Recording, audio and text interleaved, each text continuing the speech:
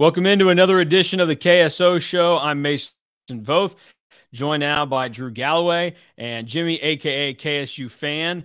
And we are here to recap the Wildcats' big win over SEMO 45-0 on Saturday for K-State. I mean, it was probably about as good as you could have asked for.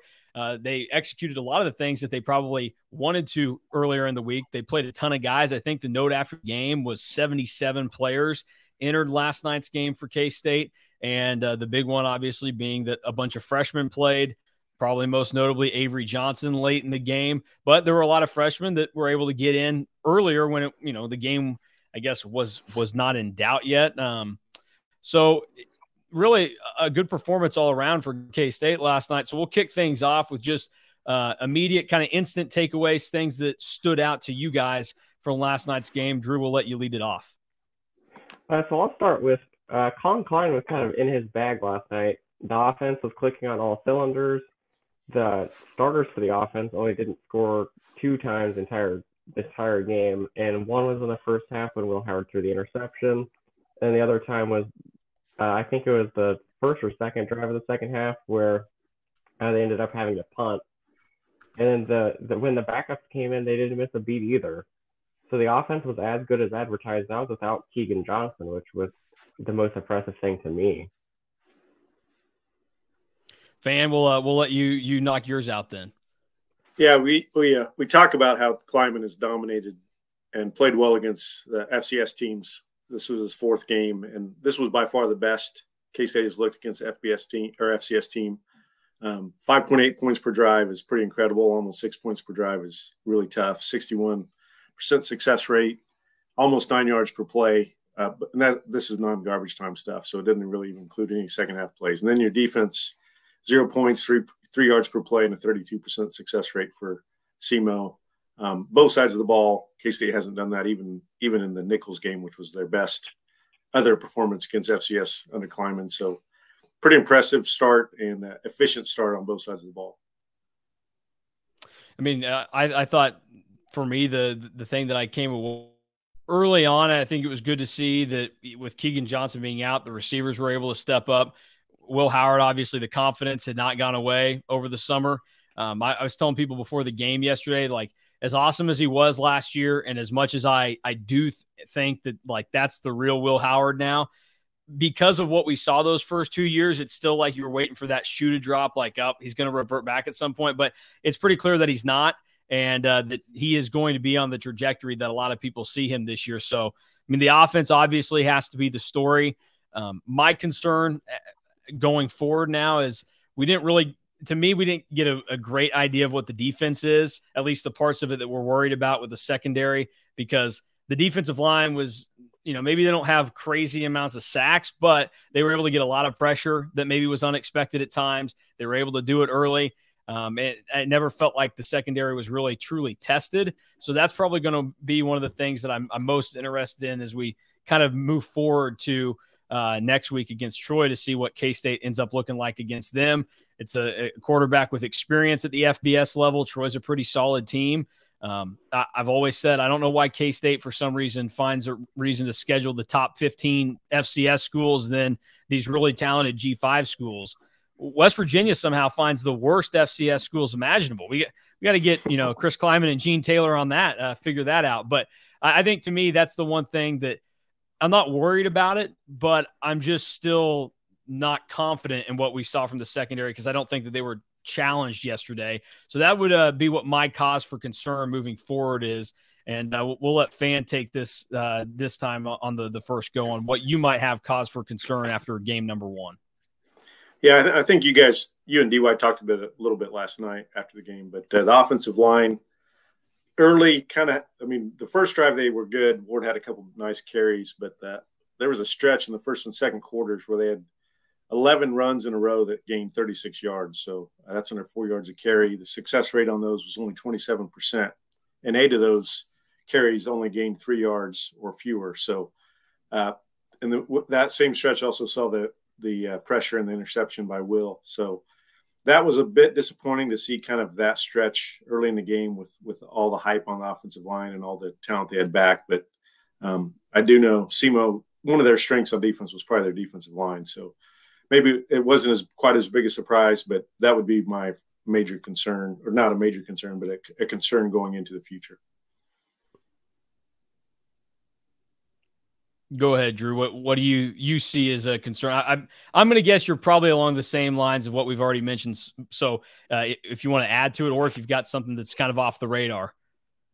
Yeah, I'm kind of in the same boat of it's the offensive line for me, because I felt like this was a game that they could have just overwhelmed the opponent, but they didn't really play consistently throughout. I mean, Jimmy hit on it with some of the numbers, but the one thing that really stood out to me was having to go read option to score on 3rd and goal after not being able to get enough, instead of being able to just punch it in from the 1-yard line on the QB sneak. That was kind of at the peak of the struggles, but then they were fine throughout the rest of the game. So I think it might have just taken them a little bit to get going, and it's a little bit of a cause for concern going forward, because Troy has a pretty physical defensive line too. So it'll be something that I'll be keeping an eye on next week as well. Yeah, I mean, the offensive line, I guess, is one of those things, but I told you guys last night, I'm trying to not be so critical of the offensive line, because I found myself last year at times I would be kind of critical of certain aspects of it. So I'm gonna be nice. I'm gonna keep a level head about it, and we'll see how things look next week. But I mean, that is something to take note of. And I was going down to the field right as Will threw the interception, but by the sounds of it, that was probably more of an offensive line induced interception. I know it was 3rd down, so he was just kind of chucking one up there, but it seems like there was no time for him there. Am I correct in my assessment of that? Yeah, he was definitely pressured, but it was kind of thrown into 3 defenders. Yeah. I don't know. I haven't watched it again to see where the receiver was in that mix, but it was more pressured because he was definitely hit as he threw it. Well, let's move in.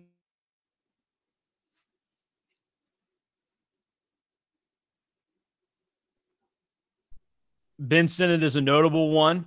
He ended up with 5 catches basically immediately, and then didn't get another one after that, as Drew and I were patiently waiting on, with us thinking that he would get over 5.5. He obviously was good. And then I think, to me, probably the biggest bright spot was the fact that even with Keegan Johnson out, and it should be noted, like, that's not an immediate cause for concern. Chris Klein to put too much stock into it, just said he got nicked up in practice. But even with him out, K-State came out firing, throwing the ball well early, and Jaden Jackson was able to catch a touchdown. RJ Garcia looked good. So they were able to go out and still do some things, even with some receiver trouble. What did you guys make of the receiving core last night, and where they can go on from this?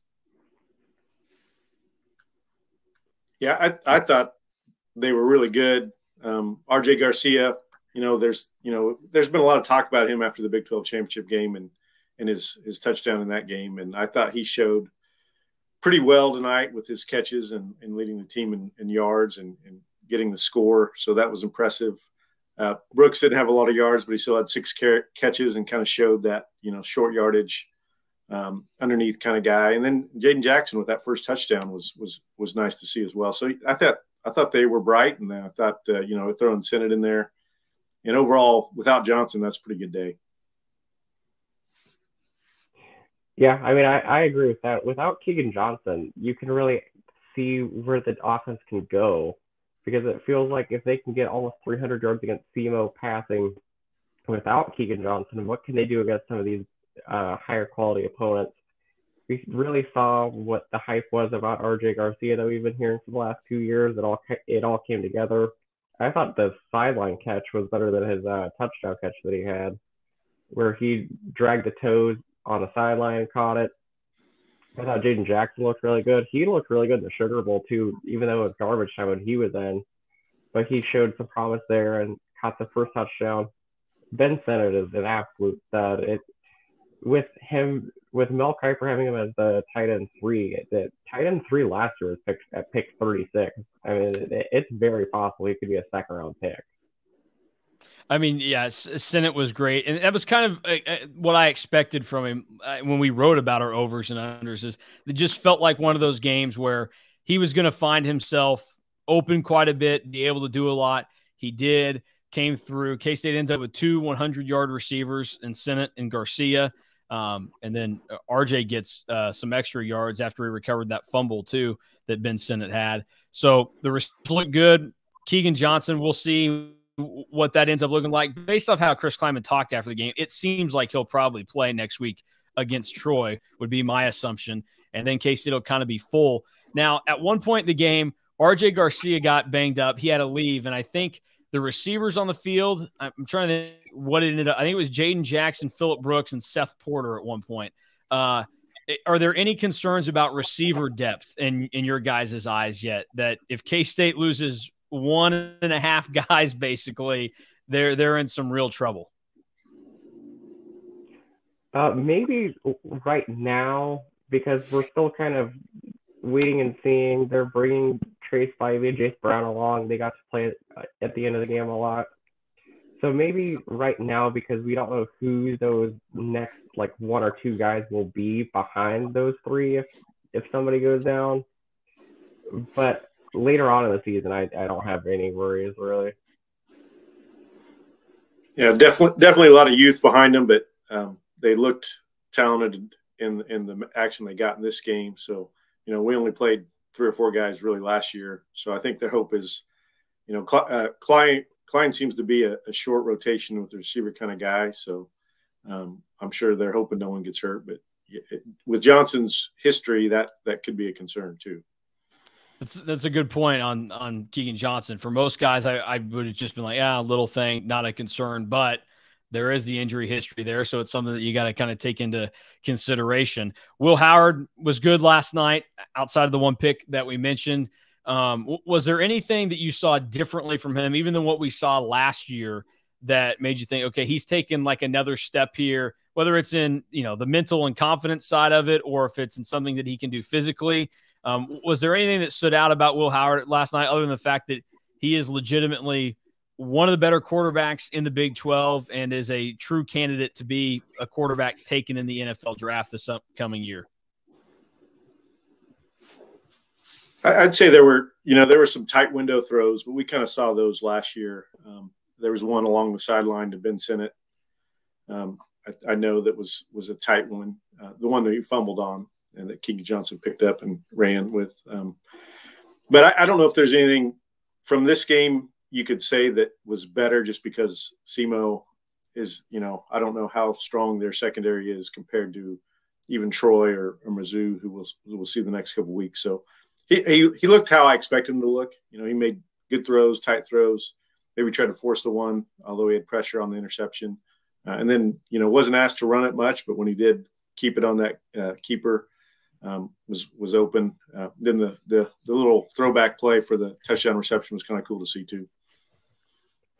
Yeah, I agree with that. There was nothing really that we saw that was really new, but it's still good to see him after he throws the interception to just dust it off and immediately come back and sling it all around the yard and throwing it in the even tighter windows than the one that he threw the interception on. That one to Sennett really stands out as a throw. And I was like, holy cow, how did that get in there? Yeah, I think to me, like, that's probably, other than the fact that like he kind of letting it fly and he's not afraid to take some chances and execute the big plays now, and just seems to have a better grasp and feel for it than he did his first 2. The fact that when he does make a mistake, he's not afraid to go back out there and push it. And maybe in some circumstances at some point down the road that will get K-State into a little bit more trouble than what they want or what they need. But more times than not, that's going to be a good thing to have a quarterback that plays and has the mentality that Will Howard does. And yeah, we probably didn't see anything crazy new from him last night, but I think the assumption can just be that he's continued to get a little bit better, and he was already pretty good by the end of last season. So to see him kind of keep developing this year. It'll be interesting to kind of watch how things end up playing out over the final 2 non-conference games, and then once conference play kind of gets started, because we'll talk about the Big 12 in a little bit, but week 1 kind of makes you reconsider everything you thought about the league going into this season, other than the fact that maybe you still think that K-State, Oklahoma, and Texas are the 3 best teams. But that's maybe even a little bit different, because a lot of people, probably like myself, thought Texas Tech was going to be the 3rd best team. So we'll just kind of see how it goes on there. Similar to Chris Kleiman last night after the game, we've waited long enough to talk about it. Let's dive into Avery Johnson. Whatever you want to call him. You can call him Avery. You can call him the Golden Boy. You can call him the Chosen One. I think all those names are right now, they're still intact to call him. He gets in as the 2nd quarterback and the only other quarterback. So before we fully dive into his play, I'll let both of you kind of give your thoughts on what it might mean that he was the only other quarterback after Will Howard get in, and we didn't see Jake Rubley yesterday. I'll let Drew lead this one off. So the fact that we saw him and not Jake Rubley, it's tough, because like with what Chris Kleiman talked about, him and Colin Klein kind of went over, like, these are some situations that we're going to see, and if the game is out of hand, like, why not have Avery Johnson come in and play more than like 1 series, because he only gets 4 games if they want a redshirt. I mean, he only gets 4 games plus the bowl game, so why not let him get more reps and more game experience? But it's also just not out of the question to think that he has taken over the QB2 job, because he didn't have to be on the first depth chart, and they put him on as an or, and then he came in and played right away. So it's one of those where it's hard to really take away anything, because Jake Rubley has also been hurt during camp, but it's also just not insignificant that he was the only quarterback to take a snap. Yeah, I would agree with that. I think, first of all, Kleiman and Klein have been pretty meticulous with this kind of stuff in the past. So I think there definitely was a plan for how they were going to attack this. But it's also pretty telling that Avery got all the snaps and took advantage of them. And, I'm sure that's based on what they've seen in fall camp so far. In this area, it's going to be hard to keep everybody happy. So it's, I think playing time when it matters, and the first game matters, is going to matter to both those guys. So it's hard not to read too much into it, but I think Drew's right too. You can't over read it as well. So we'll see what happens, but it was good to see Johnson play well. Yeah, the one thing that I think it probably means is, because Chris Kleiman's explanation, like you said, Drew, it makes total sense. And it all adds up, where he's like, hey, we looked at it and thought we want to be able to give him like meaningful experience type reps, where you're going to get a couple of series, you're going to get to play this out like a full game, as opposed to, teams with more established depth behind their starting quarterback. They'll just kind of rotate them through and see 3 or 4 quarterbacks, play in the game. But I think for what K-State ended up doing, it was they wanted to get Avery Johnson out there, give him real experience, and that makes sense. But the reason why I think it kind of, even though I was already starting to lean this way, since they put him on the depth chart, they're talking him up like crazy, I think Avery Johnson is the legitimate number 2 quarterback on this team, because think about, have we ever seen Jake Rubley with that much extended time on the field? I mean, probably the most consecutive snaps he played was when Will got hurt against TCU last year, and he had to go out there and, they fed him to the wolves with the quarterback sneak and everything else, and it didn't look great. And maybe that's, what they've realized is, hey, Will took forever to get it going because we weren't able to give him like legit going to get your feet wet experience. It was just thrown to the fire. Jake Rubley, really hasn't had any of that. Like I'm going through and I'm trying to look back right now. Just like the total experience that Rubley has, like over the last 2 years, how many times he's actually gotten in games, and it's not a ton. So, I mean, I think that there are multiple reasons and levels to it. And partly, yes, what they said is true. Like, just wanted to give Avery Johnson a chance, that obviously Jake Rubley has had a couple more times than him. But it's not like Rubley's had that many more. And so if you're really concerned about who your second quarterback is going to be, and if it was going to be Jake Rubley, I think then you probably would have put him in there a little bit more than last night, which obviously was 0. So I think it probably means that if Will Howard were to go down, and K-State has had some bad luck at quarterback for the last, now with guys getting hurt. So they're probably due for a clean year.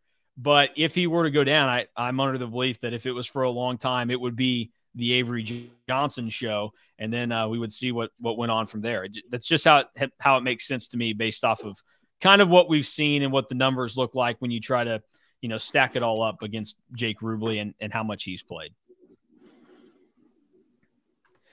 All right, we can roll on here, keep things kind of moving.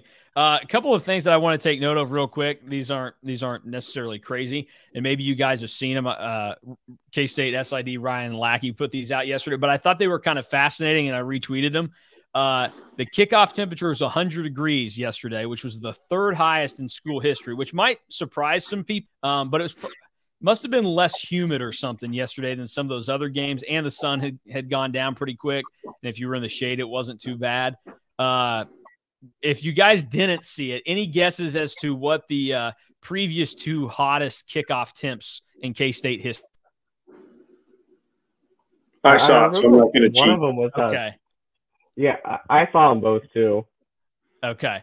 They kind of blew my mind. 109 against Louisiana Tech in 2000 is the hottest, which 2023, would they not just move the game time for that and be like, 109, we're not going to throw you out there. And then 102 against Louisiana in 2013. So those were the hottest. A lot of people always talk about like Iowa and Arrowhead and the 2013 North Dakota State loss as being hot games. The Iowa one always sticks out to me. That one was hot. So hot too. Yeah. So the other note that I thought was interesting, Ben Sinnott reached 100 receiving yards, which is a career high, and the first K-State tight end to have 100 yards receiving in a game since 2006. So that was a pretty impressive mark for Ben Sinnott yesterday. And just like Will Howard kind of keeps ascending and reaching these marks that we see him on the trajectory to get to, that's the same thing for Benson. I mean, Drew, you already brought it up about like where he was mocked and the fact that, hey, he's going to be a top 3 tight end possibly in this year's NFL draft. Like he's hitting the benchmarks that a guy like that needs to continue to be in that position. So I think it's very encouraging to see the growth that they had there. I should have looked it up, but the trivia would be who was the last Bill Snyder tight end to have 100 yards, because neither one of these have been Bill Snyder tight ends. That's true. Yeah, I guess, 06 would have been Prince's first year. Boy, well, I could not help you out on that because, I should have looked it up. For a Snyder tight end to do it, it would have been, I was either 7 years old or younger, so I definitely don't know tight ends from that era of Bill Snyder football. So, well, that might be something after the show that I'll have to go do some digging on, or we just wait till Tuesday and we'll spring it on Ryan Lackey and say, hey, this was brought up on Sunday, but who was the last Snyder tight end to actually make it happen? So Snyder was not tight end I guess.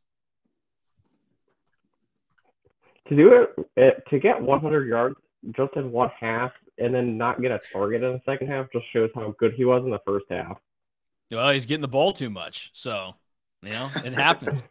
All right, we'll move on here. Since Fan has dove into all the stats and numbers, I'm going to guess that he's got most of these pretty well memorized. So I want to try to stop. It may not come across as well as I want to, but I want to see if Drew can match or at least kind of compete with knowing what statistical benchmarks K-State was able to hit in yesterday's game against SEMO. So I'll start off with an easy one, I guess, mainly just because, I guess maybe it's not as easy due to the fact that we've talked about these. So I knock out any receiver trivia.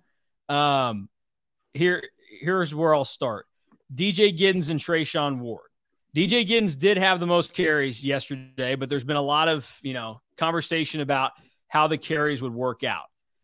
Did DJ Giddens outpace Trayshawn Ward by 5 or more carries in yesterday's game? No, I think it was 4. All right, we'll go to Fan to make sure he's on top of it. Well, that's where it depends on if you count garbage or non-garbage. See, that's the rub. Drew is correct. But in non-garbage time, and I'm even including this first drive of the second half, DJ had 15 carries and Trayshawn had 8 up to that point. Trayshawn had a few more later, but I did look that up. On those non-garbage DJ carries, his success rate was 66.7%, and Ward's was 50%. They both had good days, 8.5, 6.1 yards per carry. I mean, it kind of refutes the point I made about the offensive line earlier, because they did both end up with great days, but they did have that bad stretch. But yeah, I would give Drew the nod on that for the full context of the game. You're right on the offensive line. Like there was that stretch there where I was second quarter when I was still in the field getting highlights and stuff, and I thought in the back of my head, I was like, running backs aren't really breaking away as much as I thought they might. And then pretty much after that thought popped into my head, that's when DJ started breaking one off. The Trayshawn Ward touchdown happened right in front of me. That wasn't a touchdown, so that was a little bit disappointing because we would have had awesome video for it. It just didn't count. So who cares about not being a touchdown? We'll move on here and see what else we can find here that might be notable. This is a pretty substantial number that was put up yesterday. Do either of you know how many tackles for loss K-State had in yesterday's game? On the 11. number is what I'm looking for.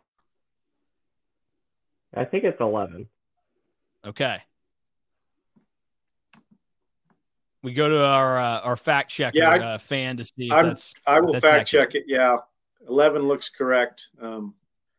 The havoc rate in non-garbage time was 22%, which is really good. That includes pass breakups and interceptions as well, which we didn't have an interception. But they were. There was so much hype about the Geno Hess, the running back, coming into the game as he was the Ohio Valley Player of the Year last year. One of the candidates for the FCS Heisman, I can't remember what it's called, but Walter Payton Award, I think. And he was held to -4 yards rushing. So pretty impressive by the K-State defense against what I still think is a pretty good running back, but he didn't do much against K-State for sure. I don't want to disparage the Ohio Valley, but there's only like 5 teams in the Ohio Valley that play football. I looked it up and I was like, true. Why are these not in the Missouri Valley where there's a bunch of other teams that they could play? I was honestly surprised to see that SEMO wasn't in the Missouri Valley, but I guess they're just like too far, south and east in Missouri to slide into the Valley with everybody else.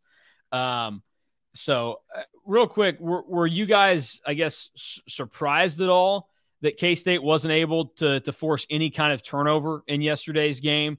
Because that's one of those things that this first time against an FCS opponent that Chris Kleiman's team at K-State did not force a turnover in a game like that. And we knew that maybe it would be questionable with breaking in a bunch of new guys in the secondary. And obviously there was a lot of pressure that maybe could have caused the fumble at some point, but the ball never popped free. Any surprise that K-State wasn't able to turn over SEMO? I guess they did maybe they had the fumble recovery, or they called him down. So yeah, they didn't end up forcing a turnover yesterday. Yeah. So any surprises there? I'm a believer in turnover luck as a thing. And I just, like you said, there were opportunities there to force some, and I will give that. I mean, the quarterback, he's an experienced guy. He didn't really try to force any balls. Their passing game was safe. Drew and I talked a lot during the game about how many bubble screens and quick now screens and quick throws, rollout passes. Like, I think they had a very safe game plan to kind of avert those as well. So I'm not really concerned about that after this one. I'm not too concerned about no turnovers either. I'm not too concerned about no turnovers either. And it was kind of like what Jimmy and I were talking about during the game. It almost felt like SEMO was just playing pretty vanilla in their game plan. Like Chris Kleiman against Oklahoma State 2019. Like, we're not going to win this thing. Let's not get beat too bad here and not look, get our, breaks beat off or something. Yeah, I mean, I think that probably jives with what I saw out there. Like, it didn't seem like they were taking too many chances. It was, hey, if we get some windows here to kind of move the ball, we're going to do it, but we're not going to force anything. And it worked out well for K-State yesterday. 45-0. There should be zero complaints about that and how it ends up working out. All right, final number that I'll try and kind of grill you guys on. Now, Drew, this might be where you get a leg up on Fan, because he left. He said, well, we're in garbage time now. I'm going to beat this traffic that is just idiotic for whoever just okayed construction on I-70 at this time of the year. I mean, I don't know what kind of punishment we need for them. I suggested to my wife yesterday, they should have to be lined up and we just let Will Howard rip balls into them and just, for like 5 minutes straight. That's your punishment, because you're probably a nice person. You're probably a great family man or woman, whoever made that decision, but you suck. You just got to say it. You suck. So apologies on that. All right. Yesterday, Avery Johnson, any guesses on the total number of yards he had combined passing and rushing? I'll give whoever gets closest to the number here the win for this game that we just played, because Drew was pretty on top of it. And obviously Fan had it all in his head. So whoever's closest to the number of combined rushing and passing yards for Avery Johnson gets the win here. I believe it was 90. I had him at 87. Okay, well, Fan is right on the number. So Drew's going off his head, I think. Fan might have the numbers in front of him. No, I know what Drew looked. Drew looked at his total gained yards rushing, which was 35, but he had a 3-yard loss, so he had a 32 yards rushing instead of 35. That's what he looked at. That'll do it to you. I think that's the silliest thing when they hand you the final stats and it's like the first number is like gain. It's like, well, yes, I don't like that either. That's dumb. Like, that's going to change my opinion of how somebody played. It's like, oh, this guy, he gained, 50 yards today, but he lost 25. Like, well, then he ran for 25 yards. That's what he was worth. That's one of those that like goes to show that even like very simple, like what would have been considered advanced statistics 50 years ago, like yards per carry or something, are so much more valuable than like total numbers. That you'll end up getting kind of cranked out and everything. So good go of it there. We'll have it a little bit better put together for next week, mainly because it's an 11 a.m. game. So a little bit more time to prepare, a little bit more sleep to get things fired up on. But good job there for everybody. Real quick, final tally on yards for K-State yesterday was 588. So they did it both through the air and on the ground. And real quick before we dive into one of our final segments here, with the throws that Avery Johnson made, there weren't a ton of them that he had to. Now, sometimes he would drop back and kind of reverted to running. And that was one of my worries, was that he would get the pass plays called for him, but he would bail pretty early and kind of try to rely on his legs. I thought he did better than what I thought. I think, things collapsed and he was like, well, I can score if I run and I'll do it. What do you guys make of what you saw from him throwing the ball and when he dropped back yesterday? So when he dropped back, I thought that that's when the highlight plays all came from his runs, but I thought his passes was where he really popped. The one to Trace Spivey really stands out. That was a great throw and a great adjustment by Spivey to go up and get it. And then he had that one where he was on the run and threw it off balance to, I think it was Xavier Lloyd, for a pretty big gain too. So yes, he ran a lot when I passed those calls, but he kept his head up pretty well for an 18-year-old. That was pretty impressive. Yeah, no, not a lot to add. I would agree. It looked like he looked in high school on film. I saw several of his games on film, and he's got a solid arm. He can be a pocket guy if he needs to be, but obviously he's got good speed and athleticism to run it too. Yeah, it was exciting night to kind of see what that could be like. And I'm sure that Chris Kleiman would say yes if you told him, hey, he's going to get to play in garbage time next week too. They would take that right. It could just kind of beat Troy. We'll move on. This is where we'll take a look at everything outside of K-State. So we've 30-plus minutes talking about the Wildcats. That's obviously what most people are concerned about. But the people also like to hear the takes outside of K-State football, and there are certainly a lot of them to be had after what we saw yesterday. So this is a segment we call College Football Outsider, because we are not insiders on any of these teams that we are about to talk about. We get to judge them from TVs and box scores we see on the internet from afar, and call guys like Dave Aranda a fraud. Brian Smoller jumped back 15 yards when I told him after the game last night. I was like, well, I think Dave Aranda's a fraud. So he's like, what? You do? I was like, yeah. And I just kind of started ripping off why I thought so. I was like, well, kind of a weird guy. I feel like if you don't have talent and you're a weird guy, dudes just don't really have a lot of buy-in, a lot of enthusiasm. And Joey McGuire and all those assistants were probably the key to success down there in Waco for him. And that shone through. Bad showing for the day is where we will start on this. Who had the worst day of the Big 12 schools that lost yesterday? Or I'll throw Oklahoma State in here because they only won 27-13 and played 3 different quarterbacks. If you want to say that they had the worst day against Central Arkansas, it's a team that I think they may have played last year and beat by 50 points. Who had the worst day in the Big 12 yesterday? I mean, I think pointing out Baylor's day is a good one, but it's hard not to go with Texas Tech with the hype they were getting as the sleeper team and the team that could push for the Big 12 and go into Wyoming and losing. And I don't think Wyoming is particularly great. TCU could be thrown in there as well, coming off a national championship game appearance. And, maybe it says more about Dion and what he's doing at Colorado than TCU. But I'm going to, of those 3, I'd probably go with Texas Tech. West Virginia also lost, but I don't think they're any good. So that one didn't surprise me much. I actually think West Virginia played better. I'm more impressed by West Virginia that they only lost by 23. So Neil Brown might keep his job now. That's my takeaway from yesterday. Now, I'm with you. It probably is Tech, and especially when you factor in this. This is Tech fans excited for this for the last however many years. They've not cared about football, really. They've wanted it to be good, but basketball is their number one. They're packing it in, and then baseball is the number 2. There was ton of excitement for base 19 when we were down there for Power Cat game day, and John was talking to one of their radio guys and was like, so what's the vibe here right now? Where does Tech football rank? And the guy's like, oh, it's definitely 3rd. He's like basketball's clearly number 1, and that they were just coming off the national championship appearance, and then he's like, baseball is big, and then football is right there. Why?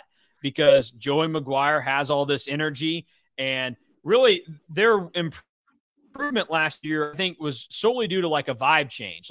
They get a guy in there in Joey McGuire that understands the environment. People really like him. He's got this great staff. They're doing great things, and they had all this hype. And what sucks for those Tech fans is this season starts on the road, first and foremost. So you're not even getting to see that team at home. Then they lose to Wyoming. And now your marquee non-con game, probably the biggest non-conference game that you will have in a 20-year period at Texas Tech, Oregon coming to Lubbock next weekend, really feels like a missed opportunity, and there's going to just be a ton of air that's been pushed out of it. And Tech can kind of fall around if they beat Oregon next week, but Oregon, even against crappy Portland State, put up 81 points today.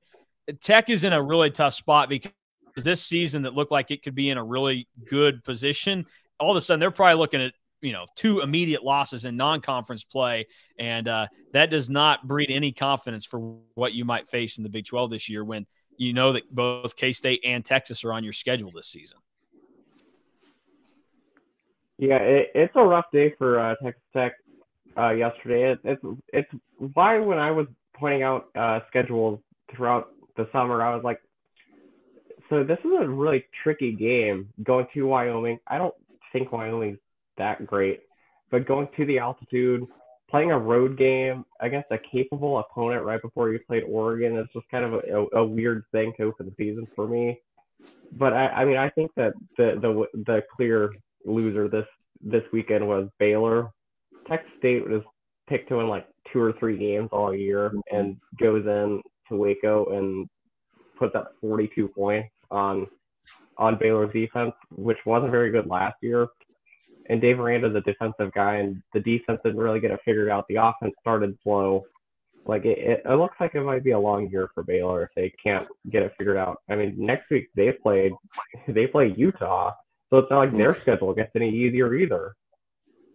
Yeah, that's great. And I honestly, the most concerning thing for Baylor yesterday was the fact that Blake Shapen played well. Like he's the guy that I threw a lot of Baylor blame on, and he was like, I think he only threw 10 incompletions on like 30 some attempts, over 300 yards, 2 touchdowns, no picks, 1 rushing touchdown. But the offensive line let him get battered. He didn't even finish the game in at quarterback because he couldn't. Yeah, that's a bad showing for Baylor. And I'll say this on TCU. I think what we learned yesterday in that game is 2 things. TCU is not as good as people would have expected. They have the awesome year last year, and they come back, and you think, okay, they'll be a pretty respectable team.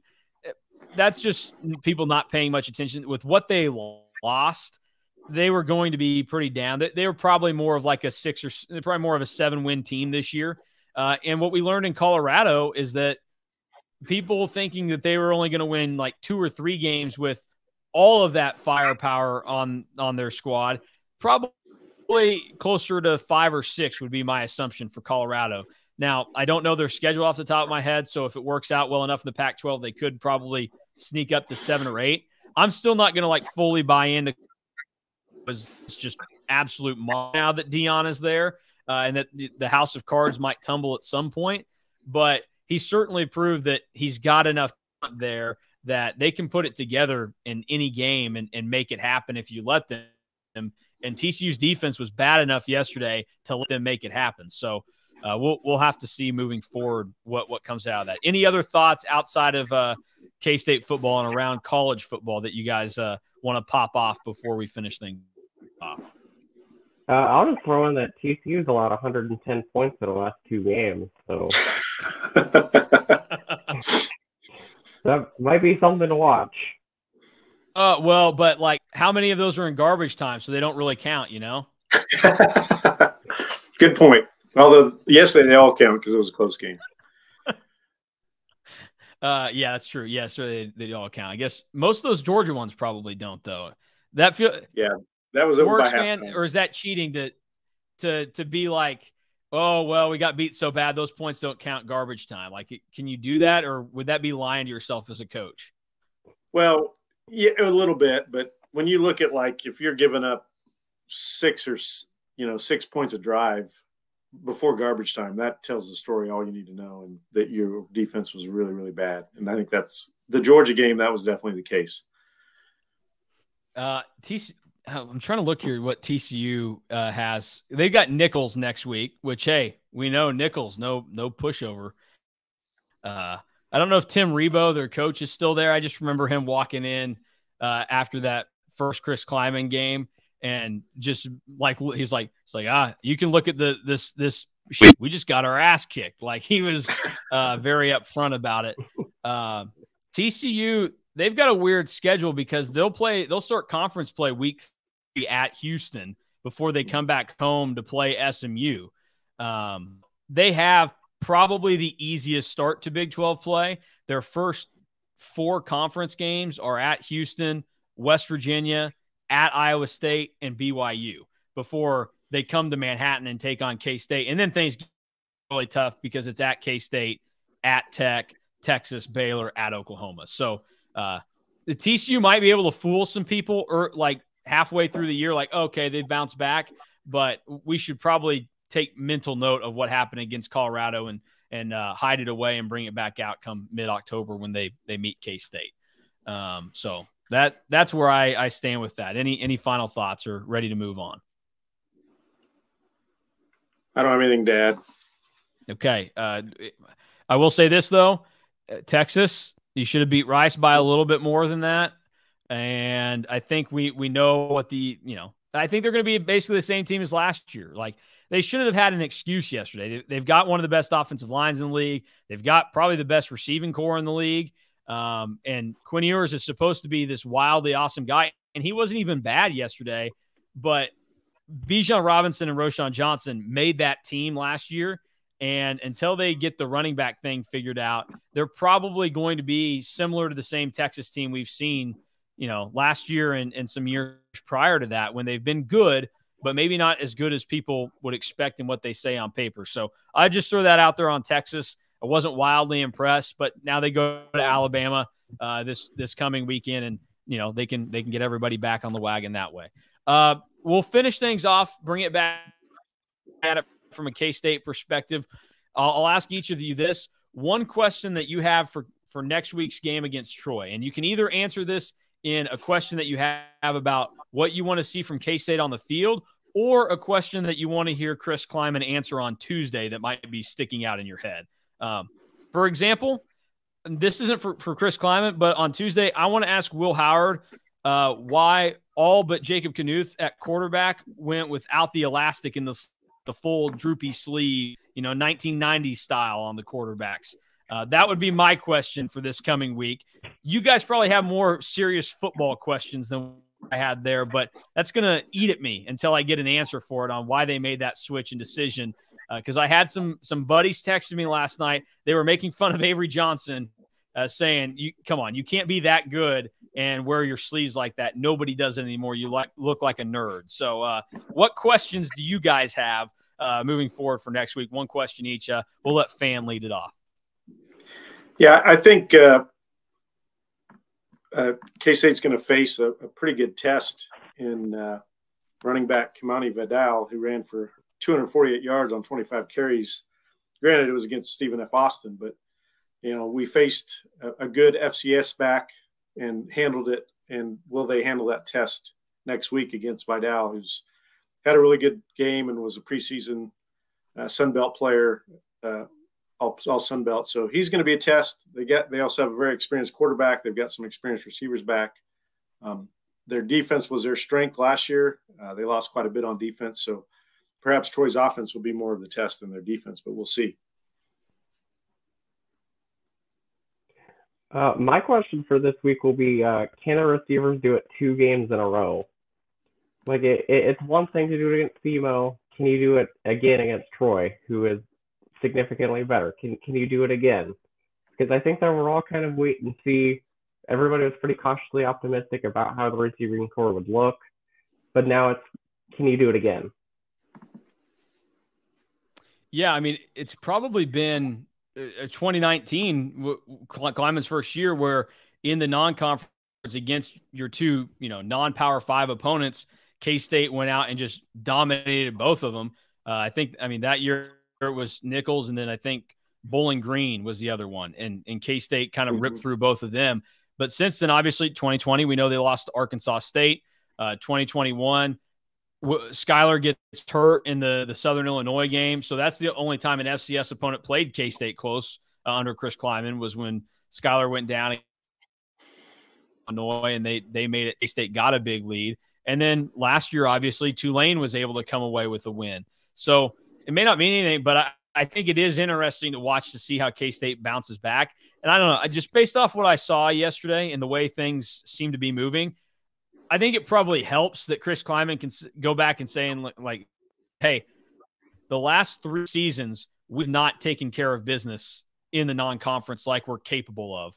So let's go out and do it. And like Fan just said, it seems like the Troy defense might be a weak spot. And if that's the case, then I like K-State's great offense against Troy's weaker defense than Troy's what could be solid offense against K-State's unproven defense. So I think that is probably a game where K-State probably takes care of it. And, it'll be closer than what this week was, 45-0. But I do anticipate K-State probably pulls away by 3 scores next week. That would be my prediction to lead things off. Not to give too much away, but that's where I stand. Any final thoughts from you guys on this weekend or looking ahead to Troy? That should be another fun game. Different atmosphere at 11 o'clock than 6 o'clock, I think. But hopefully it looks like it might start to cool down a little bit more than we thought initially. Would be nice to not be 100 degrees again next week. So we'll see. It should be fun. It's going to be fun to be back in the Bill and hopefully break that G5 hex that we seem to have. Yeah, no alternate uniforms, Chris. Keep them this week. It's true. I didn't believe in that until last year, and then I was just like, you know what? Might as well not mess with it. Although my suggestion was they should have worn them against Alabama to see if like you could just break the curse there. Like nothing to lose in that game wearing them there, but we'll see. We'll see if those ever see the light of day again under Chris Kleiman. All right, we'll wrap things up. Oh, go ahead, Drew. I was just saying, I'll just echo that. Like it's gonna be fun to be back in Manhattan again. The atmosphere will be a little bit different because it's at 11, and as long as it's not like 3,000 degrees outside, I feel like the excitement was in the air all night last night. So I'm excited to see how the atmosphere builds all season. Yeah, I'm excited to hear that it may not be as hot as originally anticipated. That makes it a little bit more entertaining. I will say I made fun of Gus Johnson on the Fox broadcast yesterday for TCU Colorado. He made some comment about how it was like 80 some degrees at kickoff in Fort Worth. And he's like, yeah, it feels like, a big cool down. It's been triple digits the last however many days. And I'm thinking it's 11 a.m. Gus. Like this is the coolest part of the day there. It is going to be, midnight triple digits by the time the game finishes. I didn't look to see what it got up to, but that cracked me up with Gus Johnson not knowing weather patterns and how that ends up working out. So that will do it for us today. We will be back next weekend after K-State and Troy hit the field, see how that goes. The Wildcats able to start at 1-0 this year with a 45-0 win against SEMO. And we'll have plenty of content throughout the rest of the week here on the YouTube that you can get. DY will be back tomorrow with a quick little recap show, get his thoughts, and dive into a couple of things. And then Tuesday's the big day. We'll get to hear from Chris Kleiman, get some notes from him and the players. A recap from that will come on Wednesday. And then be ready because we'll get ready to start prepping for Troy come latter half of the week. And then obviously get to K-State Online. Tons of great information and coverage there. More so for Drew and DY. As they put in a bunch of work there. Fan also making his contributions yesterday. I was just kind of farting around.